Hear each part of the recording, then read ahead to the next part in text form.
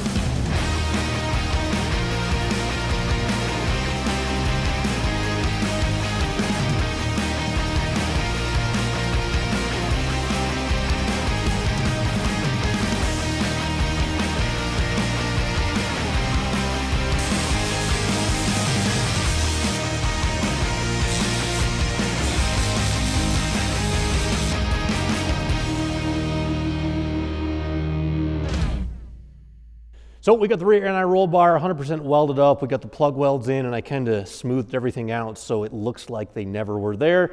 And then I went ahead and got the end links started. These have a left-hand thread on one hand and a right-hand thread on the other. I'm not sure of my finished length yet, so I just kind of cut these long. one side fully welded. Then when we get this mocked up in the truck, we'll cut this to final length and weld in the other rod end. And of course, we have the tabs to mount on the cross member and the tabs to mount on the axle. But we're going to take a quick break from the anti-roll bar because we have the welder out. There's a project that I need to take care of on the Lincoln, which may or may not lead to my demise. We have a fuel tank that's cracked and we need to weld it. Nick's over here working on the wiring for the Sniper EFI. Hopefully we want to get this thing fired up a little bit later on this week, but of course we need fuel. And the car hasn't run in like years. The fuel that's in the tank is old and varnished and nasty, so we want to flush everything out anyway. But the tank has a pretty big crack in it. As you can possibly see, there's a hairline crack right down that weld right there. So of course it leaks, makes a mess all over the shop. It's aluminum. This is a handmade tank, rather crudely made if you look at that. But before I go insulting somebody else's welds, I got to see how I can actually do for that. So anyway, I think what the plan is, because it's a fuel tank, obviously fuel is explosive, I'm probably going to fill it with water at first just to try to flush out any residual fuel or vapor or fumes, try to clean up that area as good as we possibly can, because contaminated aluminum, as you know, can be a bit of a pain to weld. So we'll get that flushed out, cleaned up, and wish me luck, because I think we're going to need it on this one.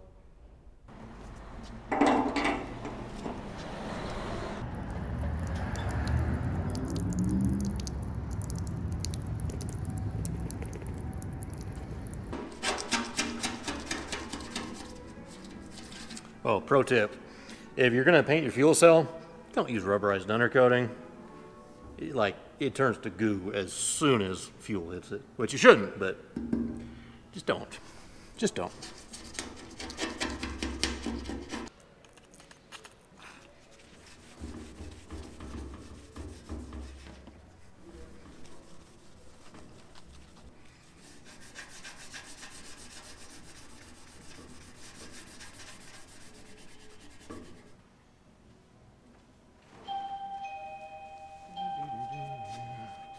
Oh yeah, we got a front doorbell, so now I know when customers come in. Just talking to myself again.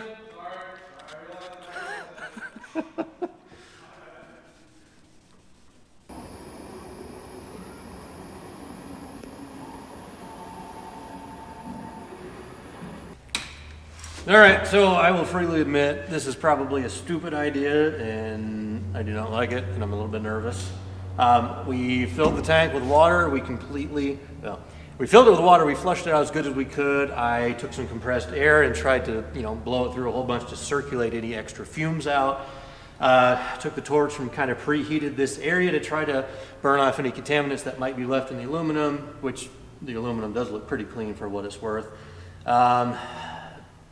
So here goes nothing, I guess. Let's see if we can weld this up.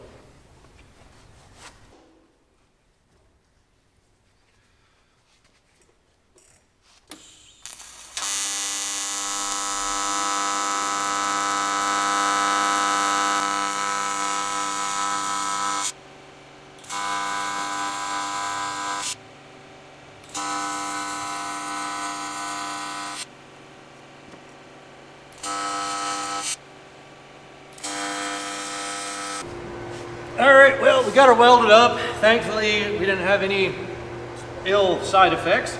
I got some AN caps on here. I'm just gonna fill it with water and let it sit overnight. This is the leaking area right down here, so we'll see if we get any drips, and also just to verify that nothing else on the tank leaks. So, fill her up.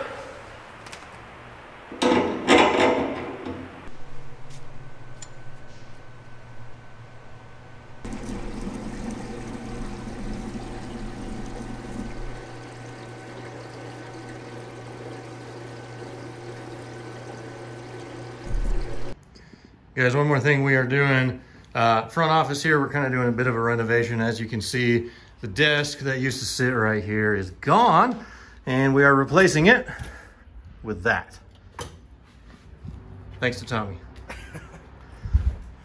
So, fill that space up, make it look better than the old pile of garbage that was there. All right, it's the next day. I was here until about 10 o'clock last night, getting the front office kind of back up to, well, we got to get it so we can do business, right? But I want to show you guys the new setup. You probably don't remember the old one. I wish I would have got some video to show you, but this is our new front desk. We got like a hardwood tabletop. This was actually left upstairs when we bought the place, so we probably could refinish it, but it's super duper solid. The old front desk, you could grab the top here and basically shimmy it all around. This is like, we got way overkill, just like everything that we do. Switch the monitors around so everything kind of matches. So that makes me happy, makes the front end look a lot better. I still do want to take out this wood paneling. I don't necessarily love it. I just would prefer to have drywall back there, and then we want to match this sort of like tin roof wainscoting kind of all the way around. Anyway, that's the shop update. We're cranking away, we're doing business. I did want to, update on the fuel tank. We passed the leak test. I filled it all the way to the brim last night, and it's been sitting on the floor. I'll kind of show you over here. Not a single drop of water, and as you can see, it is 100% full. So other than what I just did there, that's the repair area, absolutely no leaks. So we'll get that cleaned out from all the water, get it ready to go back in the Lincoln, and then we will, finally, get the AntiRoll bar installed on the truck.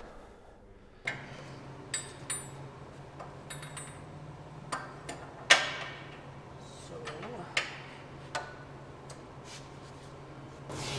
that's about 0.7 with the down arrow.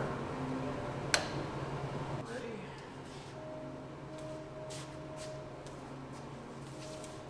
You good? Yep, go ahead.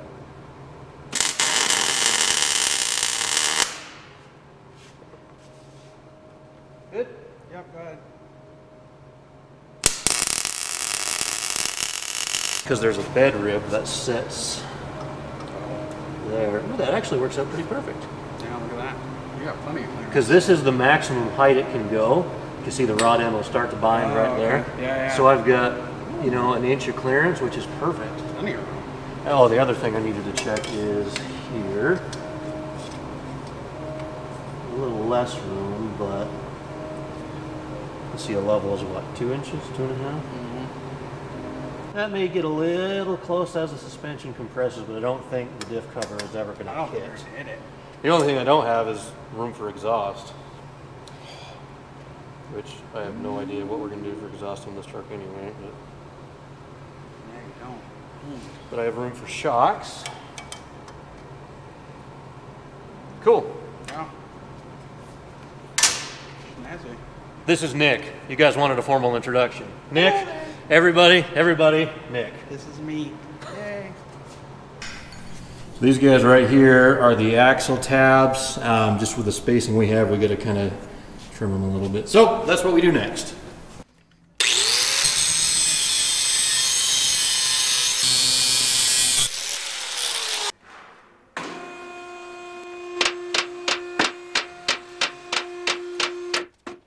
All right, so the very last thing we got to do is weld the little tabs onto the axle, which look like this, somewhere in there. And then I also need to set the length of the rod ends here. As you can see, I welded one on. This end is left blank. They're quite a bit too long as they are, and right now the truck is basically at full extension. The axle cannot go any lower than this because the spring sliders are maxed out on the droop side. So basically, this probably won't be the final length for this guy, but I want to make sure that at full extension, the line between the end link, or whatever you want to call this, the arm and the end link is not straight. We want to have at least an angle of something like that, because if it were straight, when the suspension recompresses, it could kind of go back the other way, which would basically render this useless and drive these arms into my fuel tank, which we do not want. So I'll stop moving. I'll put this probably somewhere right in here, weld the tabs on, something like that. And then of course, once we have the full weight of the truck put together, the axle is going to be up here. That'll compress probably something up in there, but I do have enough space I should have allowed so this can go almost up to the bed. Anyway, clean some paint off and get some welding done.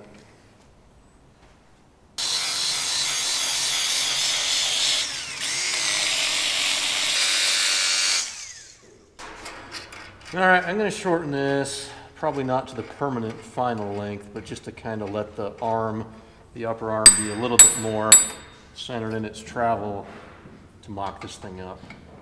So just cut a couple inches off, and we'll be back shortly.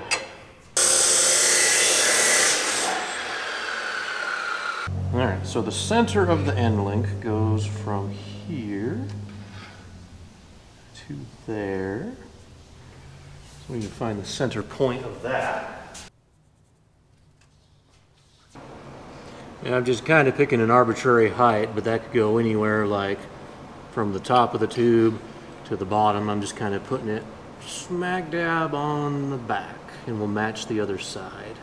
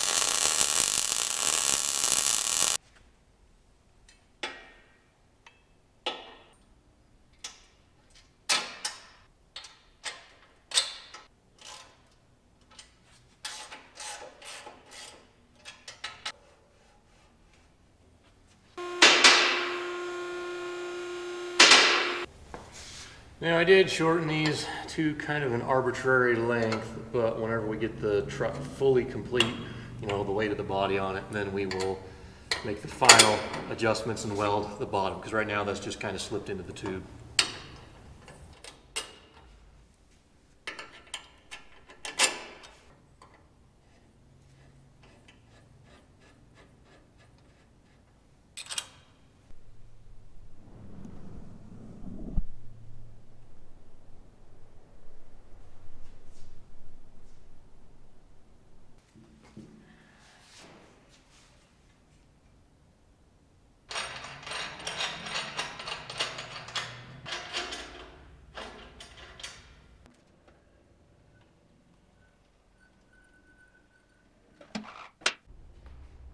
Now, even though it did take about 6 months to get this project, you know, completed, start to finish, it really wasn't all that much work. The big thing was the front suspension, but I am so happy that this rolling chassis is pretty much complete. Yeah, there's a few things to finish up. I'll kind of give you the grand tour of it right now. But if you're new to the channel, this is probably, you might not have seen this stuff before, but basically this is going to go under a 99 to 02 body style Silverado. I have yet to buy the truck. Originally this was going to go underneath the ugly truck, but I decided to keep that one with a stock engine and keep that truck two-wheel drive, and this one is getting the built engine and will be four-wheel drive. So we'll have two drag trucks. The ugly truck will probably remain more streetable. This one will be more racy, but I still want to have a lot of creature comforts. But anyway, starting at the very front, we did a custom coilover suspension. I did all the brackets and everything myself. I did use a set of off-the-shelf control arms, but I heavily modified them to get them to fit the way that I wanted. Right now, the steering is all stock, but I do have some Heim joints that I'm going to be putting in place of the stock tie rods. The engine, of course, you probably remember that, 535 cubic inches, 8.8 liters or thereabouts. It'll be about 1,500 horsepower, or that's the goal, you know. I'm hoping maybe 16 or 17 it'll hold up to, but somewhere in that ballpark. 8 1/4 GM independent front suspension, which, or the differential, that's quite a bit more bulletproof than people give it credit for. I have the late model aluminum steering knuckles in there to save a little bit of weight. Same thing with the coilovers. The whole front suspension conversion saved me about 100 pounds. We got some Viking Warrior shocks, I think. I can never remember if the Crusaders No, maybe they're Crusaders. They're the good ones. Anyway, we're going to have the same type of shock out back, except, of course, it won't be a coilover. It'll be just a smooth body shock. But anyway, rear suspension, Caltrac split monoleaf springs. We are going to have Caltrac traction bars on here. I just don't have those yet. Funkhouser spring sliders instead of a shackle. Funkhouser AntiRoll Bar, which you guys just saw me install. And then, of course, Atomic Fabrication upper shock mounts. I have yet to buy the shocks and the lower shock mounts, but, and then DB rods, aluminum fuel cell. And you guys probably noticed how I modified the rear of the frame, replacing the rear cross member with a straight one and relocating the front cross member further forward because of the bigger tank. Because yeah, I do want to take this thing on like Rocky Mountain Race Week and events like that, drag and drives where I need a lot of fuel. And I hate how people cut the rear cross member out to move the fuel tank to the back. So I really love how this turned out. C-notch in the frame, a GOT Torque Differentials 14 bolt with C-clip eliminator ends. It's got a Detroit True Track in there, 342 gears. And then, I guess that's pretty much the gist of it, guys. This is an extended cab chassis, and it's a big truck, but we have big goals for it. So I'm now really, really pumped that it's pretty much done. A few things that I have yet to do on it that'll make it officially done, and then we can paint it. I talked about replacing this cross member again with just a straight one, a couple of drive shaft loops, probably front and rear, you know, safety type stuff. I need to finalize the length of the end links. Right now the bottom is just slipped into the rod end and it's not welded. So once I get the weight of the truck on here and the ride height set, I'll adjust that. Need to buy some shocks, get the shock mounts onto the axle, and then, of course, once we get the body, then we can work on the roll cage and stuff like that. But I'd say we're like 95% complete with this whole project. So that makes me happy. Anyway, thank you guys for watching. I really do appreciate it.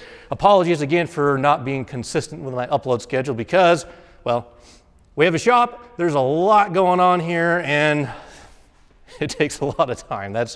I was thinking like, I'll have no problem getting one video knocked out a week while having time to run the shop. But of course, this kind of takes priority. But I haven't forgot about the fun stuff, guys. I'm doing my best, spending a lot of hours here, but I am really pumped. Next time, we're gonna bring the ugly truck back in the shop here for the first time. It's been in the new shop in Colorado, and the motor's coming out. Now, I'm really pumped about this because a lot of you wanted to see how far we could push the stock 8.1. We have gone as fast as 1092, I think, at 125, but the last 300 feet of the track was basically on the rev limiter. So there's a lot more left in it. So I have a different camshaft, valve springs, rocker arms, a few other odds and ends. I think we're gonna port the intake. Basically, I'm pulling the engine out, resealing it, gonna paint up a few things underneath the hood.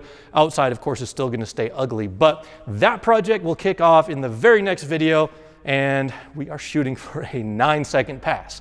I don't know if it'll happen, but Bandimere is open for 1 year. Oh, by the way, that's another big bummer, guys. Our local racetrack, Bandimere, world-class facility. They announced they're closing at the end of the season, which is a major bummer. So I hope, now that I live in Colorado, to be able to go to at least, you know, a couple of events there. I want to get the ugly truck into a 9. We've already done a 10. But that's what you have to look forward to this summer. Thank you guys for watching. Come back soon and have a good one.